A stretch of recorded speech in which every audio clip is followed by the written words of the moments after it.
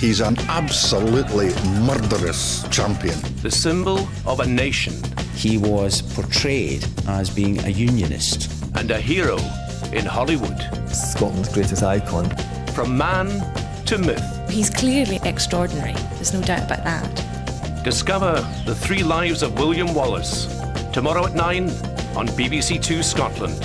This is faith we're dealing with, not history. An ordinary person. An extraordinary death. I've never seen anything like this before. Is it punishment? All the victims are women. So far. 6 murders to go. We can't protect them all. There's got to be something! One thing! And we're not seeing it. No one blames you. Ken Stott returns in Messiah. Here we go again. Unstoppable drama, Sunday at 9:30 on BBC One Scotland. Live coverage of the Champions League qualifier. Rangers versus Famagusta. Wednesday, kick-off 7:45 on BBC One Scotland. Graham Norton has the bigger picture with guests including Sonia from EastEnders in 35 minutes. But first, the voice of Scottish comedy.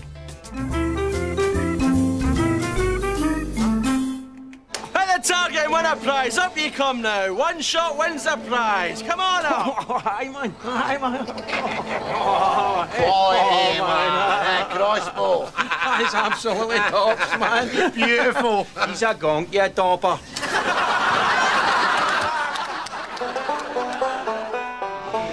Here, at Scotland's finest slang school, these young students are learning the unique and beautiful Scottish patois. Vamos. Meaning? Occitan. Bahuki.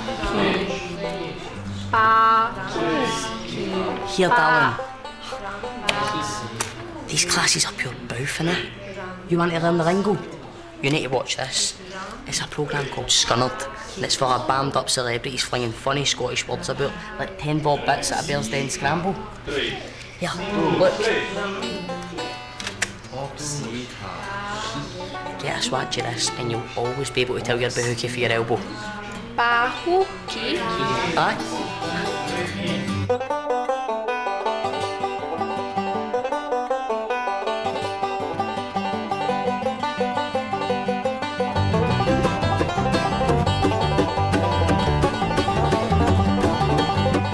As a bahookie. I think most people know that word. Do you know that word? What's podger then? Who thought it was a nose?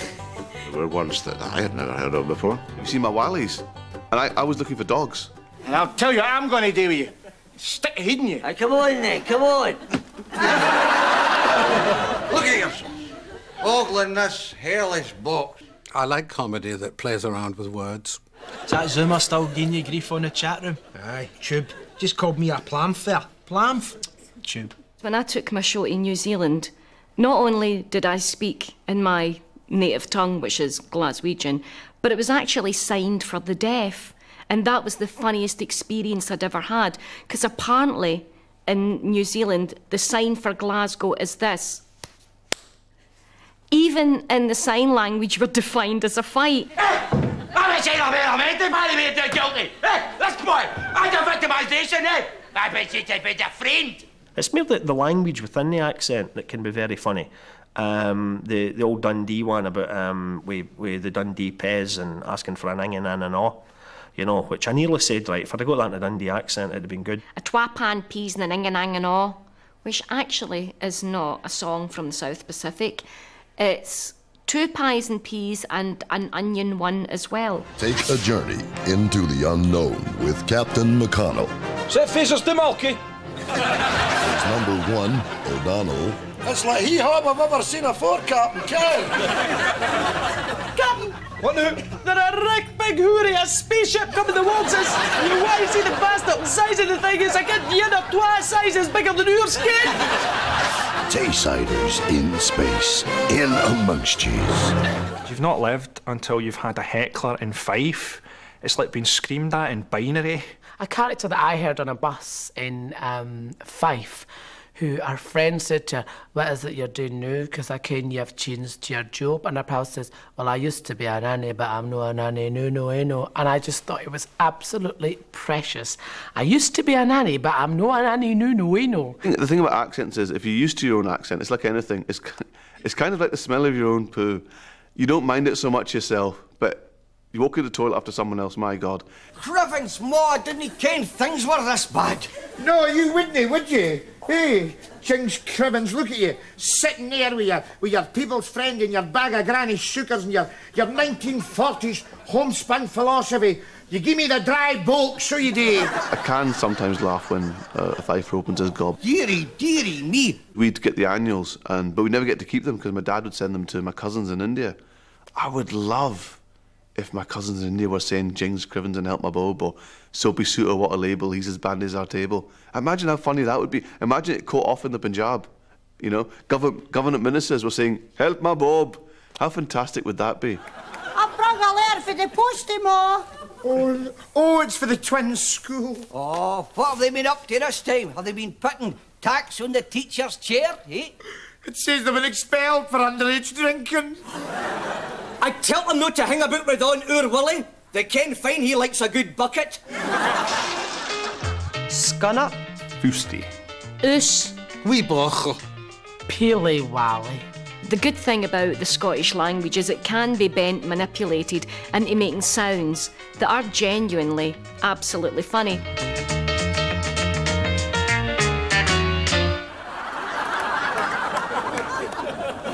Where's the nutter? If you mean my husband, officer, he's out there on the ledge. How am I supposed to talk him down off the ledge and back into the house? Well, for a start, you can go out there onto the ledge with him and try to win his confidence. Who's there on the ledge? What's wrong? Have you got vertigo? No, just up the road there. We went to Regina, that's right in the heart of Saskatchewan, the wheat belt, 400 miles of wheat, and there were miles from anywhere. Now, I went into the hotel, it was very late at night, and I picked the phone up, and the wee girl at the other end of the phone was Scottish. You know, you get that sort of smell of the accent when she says, yes! What do you want? I said, I'd like to be called in the morning. She said, well, sleep with your windows open. You have that whole droll thing in Scottish humour that you didn't used to have in English humour. I think the deadpan thing in England came from people like Chick Murray and stuff like that. I did a show at the festival one time, and there was this old guy of about 90, and he was with these old English ladies, and I did a joke that was about a painting, and I was using the phrase tableau, right? And I was talking about this tableau, and one of the old women was like turned to this guy and going, "What's a tableau?" And he went, "It's kind of fudge they make up here with a lot of sugar in it." Oh, it's a bro!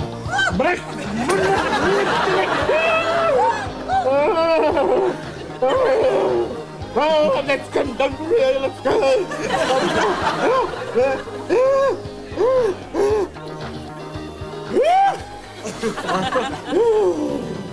Oh, next to me. Oh, Jings Crivens. Help my bro. Help us, bro. See you. I'm sick of you premature ejaculation. I did write the premature ejaculation sketch, for which I now humbly apologise. It is on the biggest load of rancid keek you've ever clapped your peoples on your pocket. Hey! I mean, no offence, you know. I mean, I don't mean to drag crap into your living rooms or nothing. But I mean, that breaks new frontiers and garbage, does it? No, eh? And the best is, some bamstick went out and bought that as well. Some walking suit up the BBC with an alpine tan and 40 grand a year thought, oh, Tina, that is magic.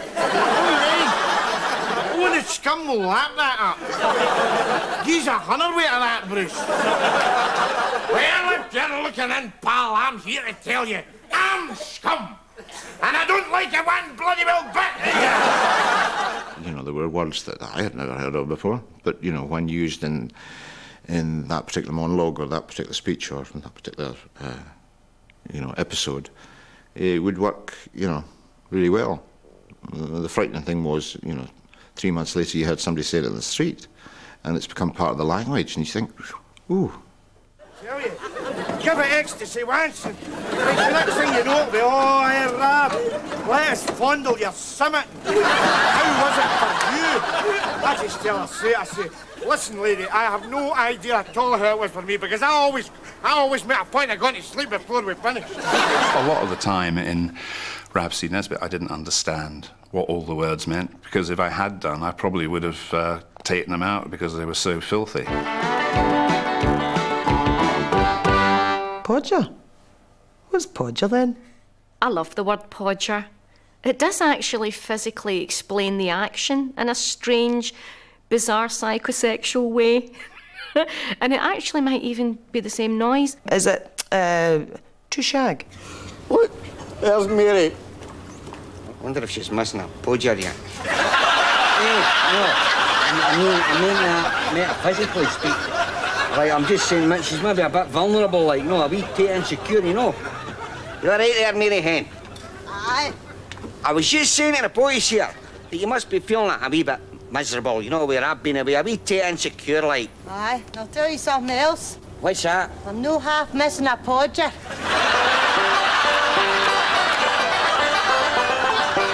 Waynes. Ball bag. Scunner. And glower. Glaket. We're struggling here, This is going out to England. There's a language barrier. Oh, never. Damn a bet. The folk in England are nae half field gapes. Or glaket gummerals. But this song we're doing, it's all about Aberdeen and roundabout. I mean, this may surprise you, but there's a lot of folk in London who've never heard a balloter. There's a lot of folk in Balloter who've never heard of London. Took me a while to get into Scotland or what. At the start, you to train your ear to it. It's a bit in the same way when I read the first Irvine Welsh book.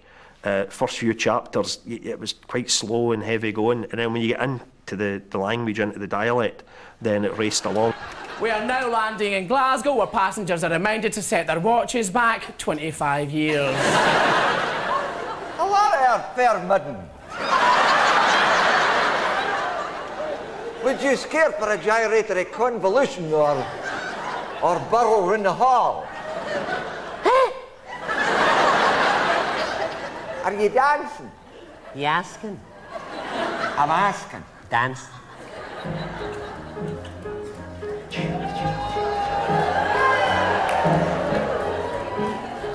Anybody ever tell you dance like such Charisse? No. I'm no surprised. I loved when Francie and Josie did the whole, are you dancing? Are you asking? I'm asking, I'm dancing.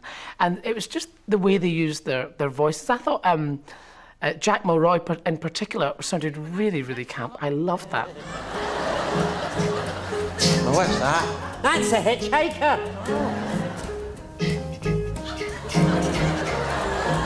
What's that? Trousers coming down. Have you not got a lumber? No. Where'd you stay? East Kilbride. East Kilbride? It's no a lumber you want, it's a pen pal. Lumber conjures up images of a big man, like a lumberjack in a check shirt, who's maybe cut down trees in Canada. Turns out a lumber is the man 3 doors down who's a wee skinny tiny man who wasn't probably capable of a winch or a podger. But it was usually something people who were older than me, my brothers would say, I've got a lumber.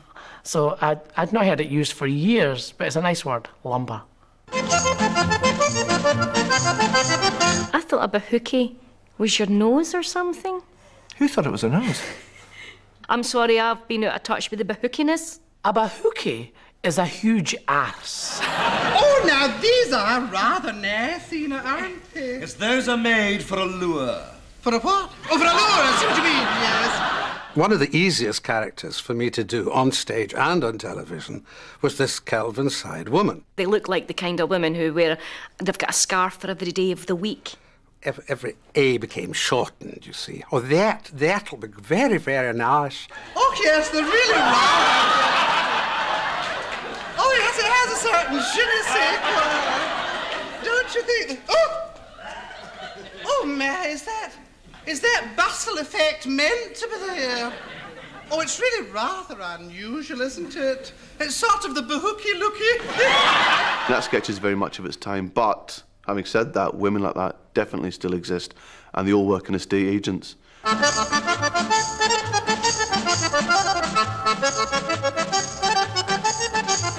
Parliamo, Glasgow. Sador! Oh, God, sitting there in your simmet. It'll be Ella and her fella. Is he off his work? He's took the night off. Oh, Ella's fella lumbers are home with a number, Ella. Why the hell should Ella's fella know lumbarella with a numberella? Let us examine now some of the more difficult words and phrases that we've used in the residence of the young man's lady friend, or bird. Is he off his work? Note the word isiaphis. We use this as a prefix when asking a question. If we are concerned about a person's lack of appetite, we inquire, is he off his meat? And if we find that someone's behavioural pattern is tending towards the unorthodox, we might say, is he off his bloody chump?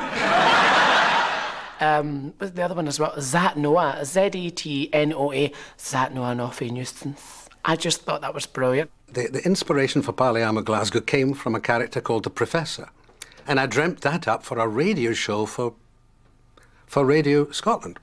My semantic and anthropological studies last week took me to a city redolent with Celtic mysticism.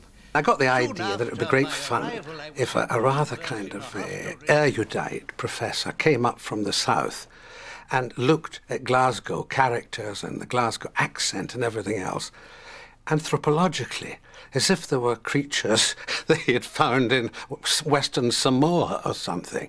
Here, Hooty, Duke for apples. Alec Mitchell, who wrote them, was wonderful about coming up with ideas. He had the professor be astonished that some of the people in Glasgow must have been of Chinese origin. He said, my interlocutor pointed a little man out and said, he is half foo. Suddenly from the font there came a clattering sound, followed by another and louder clattering sound. All at once, a matron broke the sacred spell with the poignant call, Oro, Oro, Oro. Muggs Wallis has fell out with a fork. Delightful. I do know what wallies are. I have some myself. There's false teeth. You also get Wally Dugs, which are China dogs, and you get Wally Closes, which are closes tiled with porcelain-type tiles. My sister-in-law had been to the orthodontist, and she had a set made of her teeth and said, have you seen my Wallies? And I was looking for dogs.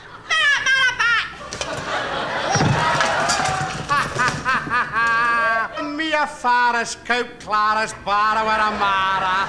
At first I said, now, will this only go down in Glasgow? Edinburgh people loved it as much. I mean, Glasgow folk were laughing at themselves, and the Edinburghers were laughing at Glaswegians, but it went very, very well in both cities. We would like to draw your attention to another charming word in our language. It was used when the young man noticed that a tomato had fallen from the fruit barrow. The important word here is tumultutra. Fallen out of. A word new in our vocabulary stems from the permissive society. Referring to a lady and gentleman meeting for the first time, we make use of the word tumultinti. To this we add the Latin word raperorum, and so we make the interesting phrase raperorum tumultintibed. I remember that phrase being used, you know. Your dad's drunk and he tumbled into bed. I dipped his pockets. When I went to Aberdeen, I would do a Parliamo Glasgow there, wondering how it would go. They loved it. And then I realised that Glaswegian patter is really the lingua franca of Scottish comedy. Let's get you back to your billet, mon. Parliamo Glasgow, eh? Easy! Easy! That Stanley Baxter's got a lot to answer for. Come on, get your feet function, move, man! When I listened to Stanley Baxter's, very well performed, don't get me wrong, but when I listened to his version of what Glasgow was then, it doesn't ring true to me now. I'm much more fascinated with the way that Neds speak now, and to me it's slightly different from that.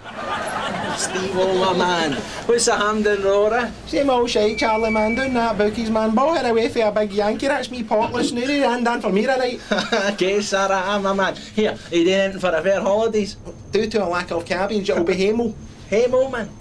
Hamo Damie. Hamo Damie, that's a belter, man. I was doing a sketch in Chewing the Fat where it was the banter boys were, you know, in delight at these two Neds talking in the lift about their holidays, and they were saying Hamel Damie, and I said to Ford, "What's a Hamel Damie?" And he said, you know, this he thought was very funny because this was a stupid Englishman who didn't understand that that meant home will do me. Scalped.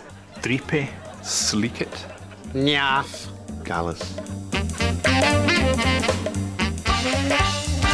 Normally, really good catchphrases kind of develop organically from the context that they're in. So you get Rhapsody Nesbitt saying, "I'll tell you, boy. I will tell you this." Elaine C. Smith saying, "You're dead brilliant, eh?" Just caught the imagination, as did Gonny No Day That. I'll hold my hand up and say that the Gonny No Day That, I didn't really get the joke, I have to say, before we did them. It was only once I'd seen Ford and Greg doing it that I thought, oh, right, I see what they're getting at.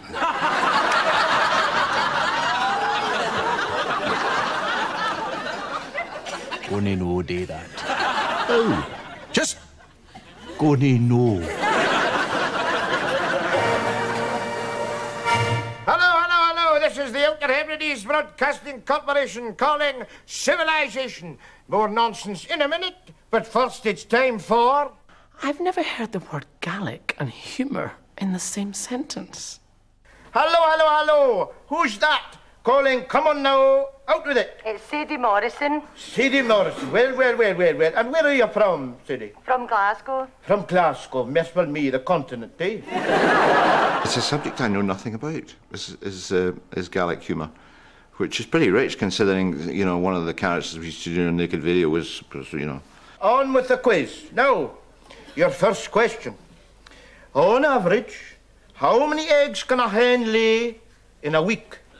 Is it A, 7? Is it B, 46? Or C, 97? Well... Come on now, Sadie, out with it. 97. Oh, come here for God's sake, woman. Change Crevens, help my Bob. What kind of hens have you got in Glasgow at all? There was only one Gaelic word, and that was the signing off. That's all for now. Hey, keep off. Please, I hope I don't get letters because of this, but as far as I know, it's a genuine word. If you were actually living in the islands or something like that, the only thing that would have been directed at you in the whole course of the last 20 years would be that sketch they used to do a naked video that was like the Outer Hebrides Broadcasting Company or something. They should have just run a big flag up the top of BBC Scotland saying, "We think you are fannies." Hola! Hola! Vala u Kinogo. Alavala a Kinogo Sandcastle. Feedback that we've had from the Gaelic community on sketches that we've done, like the Socks, has not been particularly positive because there is a feeling that there is a sort of slightly racist West of Scotland agenda trying to sort of take the piss out of Gaels. But really and truly, you know, in all of these shows, we've taken the rise out of nearly everybody else, so why not include the Gaels as well? I'm sure the Gaelic people are overjoyed at the prominence that the sock puppet characters are bringing to the Gaelic language. Splashy package. I think they're very funny, you know, because it's giving a language also an airing kind of in a different way, you know. It's still kind of recognised, but not mocked at in a bad way.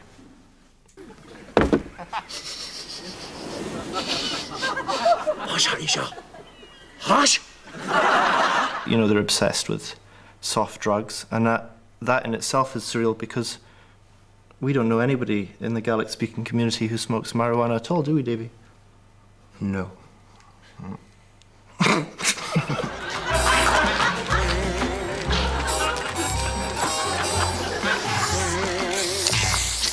I would say Gaelic humour is Scottish humour plus ferry. My God, the ferry. The number of times the ferry is mentioned. Oh, it makes me want to live there. I want to be. I want that. I want there to be such a big phenomenon in my life that it just takes over like that. What the spoof Neds have sprayed on the wall is means freedom for Gaelic. That is a political statement because Gaelic, having been primarily an oral language, is in the process of being turned into a modern language with a hard and fast set of rules. What we're showing is that there's a sense of freedom that is getting lost. The Neds in Randan, the few times that they popped up, are not really any sort of serious attempt at payback for what chewing the fat has done to the Gaelic language, you know.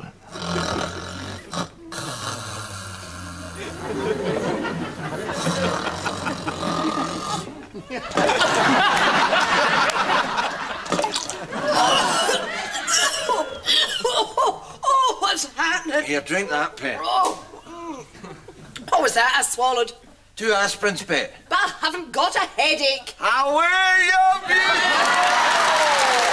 Nurse, forceps.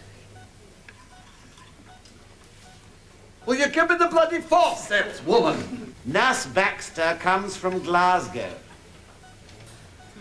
Tongs your back. A lot of gangs in the East End of Glasgow had Chinese names, so there was Tongjabas and Toyabas. And I never knew where Tongjabas had come from, so that was actually quite a revelation. Crabbit. Wheesht. Diddy. Jawbox. Edgy. To keep edgy means to keep a look at. Again, it fascinated me because I don't know, how do you get from edgy, meaning nervous, to edgy, meaning keep a look at? I'd written a sketch called Sports Socks. Mr. Gallagher. I love the guy in Argyle Street in Glasgow that sold sports socks out of a crate. So, you wanted to discuss a business loan? Yes. The bank manager's asking the guy, what's your marketing strategy? And he says, sports socks, your sports socks, 2 for £1, 2 for £1. Sports socks? Yeah, your sports socks. 2 for £1. 2 for £1. Yeah, your sports socks. You have a premises in mind? Yes, Argyle Street in Glasgow. Glasgow. Right, so is it a freehold or a stall within a complex? No, it's Argyle Street itself, mate, you know. A couple of crates outside of Marks and Spencer's. Will you not get trouble off the council or the police? No. You see, with my business partner, Davey, you know, keeping the edgy, I can pretty much scarp over the crates, you know, if you get cloaked. That gave me so much joy to write the word edgy in a sketch. It's a word that I hold quite dear to my heart. It's a word that I grew up with. Story's a great word. Story Maduri is a beautiful rhyming couplet. Maduri is a popular liqueur based on the fruit, the melon, and is quite popular among adolescent girls in Glasgow. Big pal of yours is coming down to sort these wee bastards out. Oh, aye? Big fella by the name of Innes. Him and his wife used to live on the scheme. I tell you, there was nae carry on when he was about. You didn't cross Big Innes. I'm going to get him for the railway station later on, That'd be great, eh? Like a cowboy, a sheriff, coming down to round up all the wee pricks. A hard nut. Aye. So, have you any Maduri? A puffy hard nut. No, you see, the thing is, Innes loves Maduri, but he can't drink it because he's allergic to it, you know, so we can't have any about. This is a great day. For years and years, I've only ever had the one bottle, and it sits there, laughing at me. And now, I finally get to shift it. Oh, that's great. I'm going to stick it under my bed, aye. Gentlemen, I give you the Story Maduri. I owned a pub, and trust me, the Maduri did stay story. Nobody drank it. My love has got a nose. My love has got a red nose. From coming through the eye. A man's a man for all lang syne. Oh, Doctor, thank heavens you've come. It's been like this for hours. The best laid schemes of rice and hens, gang after gangly. It's all right to call me Mrs. McAllister. Oh, it's not. It's I'm afraid so. Oh, again a cuddy meet a fuddy. Your husband's suffering from terrible burns. Oh! Come on! Don't you start with me! I knew what you're laughing at! I had customers who walked out and went, "That Guinness and Latin and whiskey." I knew what they meant, although other members of staff are like, "That's fantastic that you hold the power of magic language." I loved the Robbie Coltrane thing he used to do on Kick Up the 80s. That was like just him sort of being this mad Glaswegian, just kind of ranting and interrupting himself and stuff. And that was like a national show, and he was like just really confidently doing a kind of Scottish character, which you'd never see now. Lewis Collins. The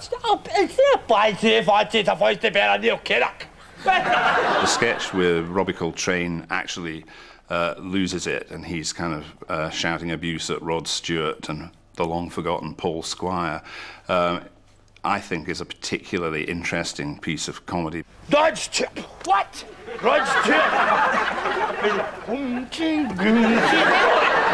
He genuinely got annoyed by a man who told him that he couldn't film where we were originally doing the sketch, which wound him up so much that he's actually giving you a piece of genuine visceral rage in that thing. It's not acting, that's actually real. And because of that, I just think it's brilliant every time I see it. You're not filming here, right? When Robbie Coltrane was going, it's terrible, it's really bad, man. I just thought that was absolutely hysterical. And even if you were from Orkney or even from England and you heard that, you'd still think the character was funny because you know it's about somebody who speaks in such a way that you don't even understand what they're saying at all. Oh, the culinary heat. Imagine if it's not. Salt in the gully heat. Washed in with ginger.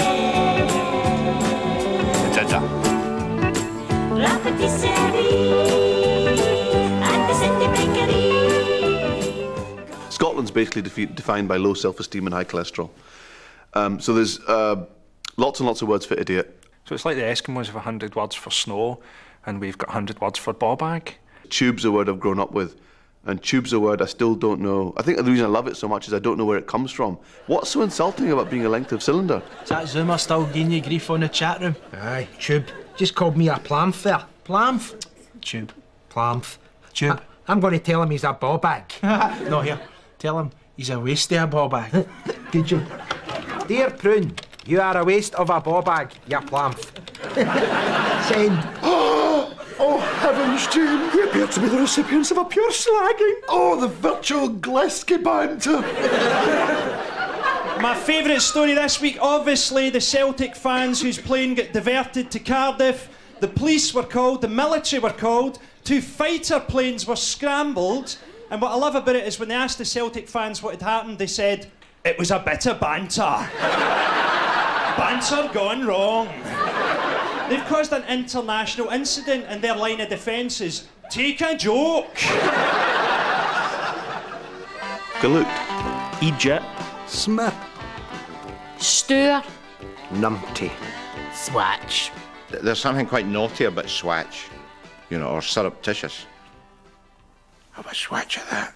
I mean, what is all that about? I mean, Fleurs, what did they do? Tell me, what did they do? They just stand there, waving their sort of boots, stinking the place out. And the best it is, the punters is swarming in, man. Swarming in. Millions of punters swarming in. Just to get a swatch of the smelly bastard doing it. Hey, that fiver of heat and all.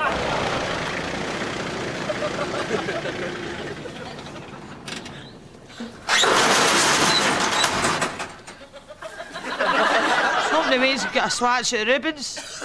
You need Rubens today now? The Rubens will not be around till Tuesday, sweetheart. Is that you? That's us.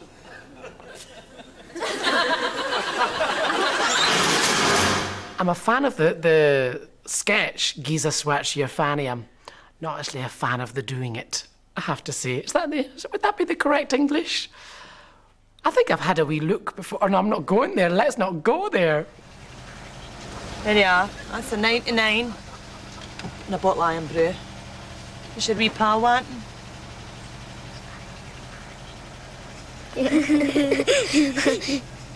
He's wanting a scratch your fanny.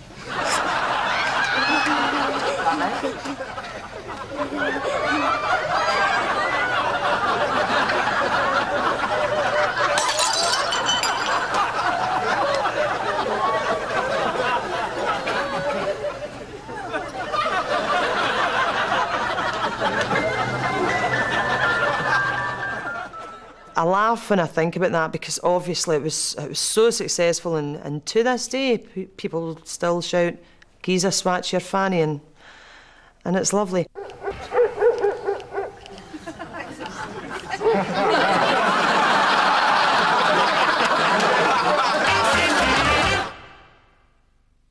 Sliding, balancing, gliding.